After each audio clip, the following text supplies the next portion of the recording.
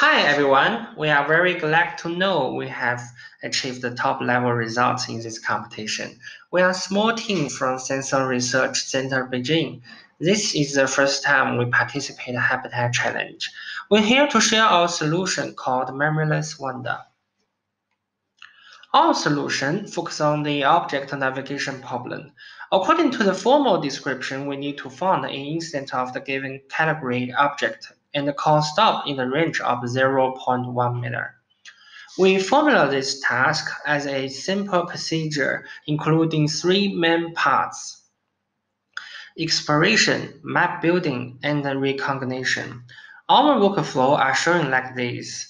In each episode, our agent will start with exploring surrounding scenario and constantly build map based on depth.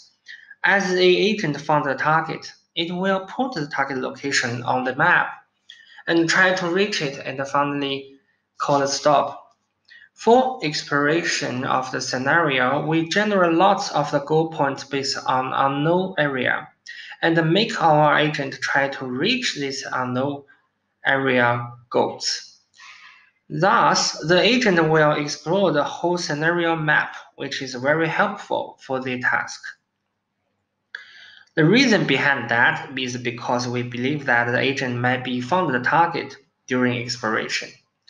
We also notice that the agent actually can be very easily to stuck in a narrow space. So we make two strategies to handle this problem. First, we use inflation strategy to make obstacle bigger. Therefore, the robot can be nearest of the wall.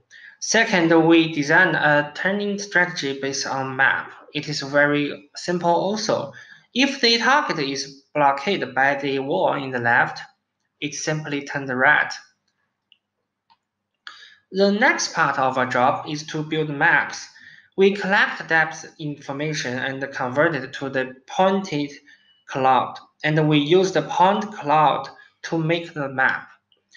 Because we notice that the depth information does not contain any noises. The most important part of our job is the instant recognition.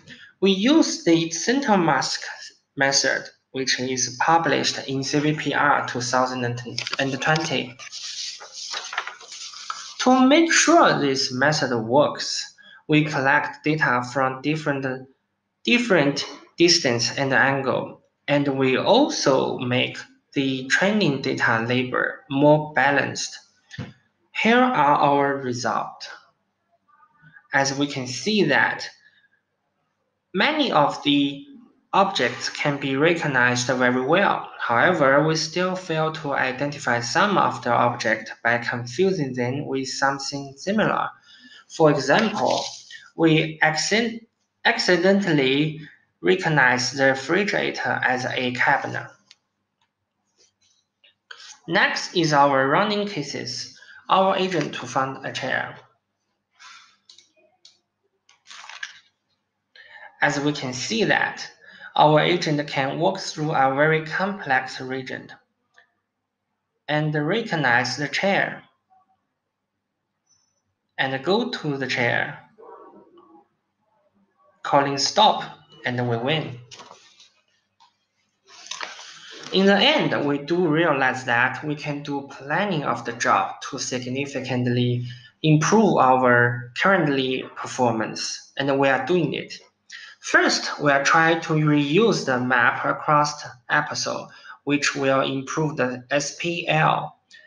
Second, we notice the statistical position association between the different objects might be helpful for our task. For example, if we want to find our tower, maybe we can find a cabinet at first.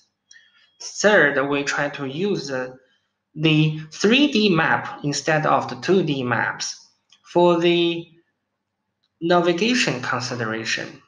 Fourth, we try to add a depth estimation to handle the close range problem. That's all. Thank you for your attention.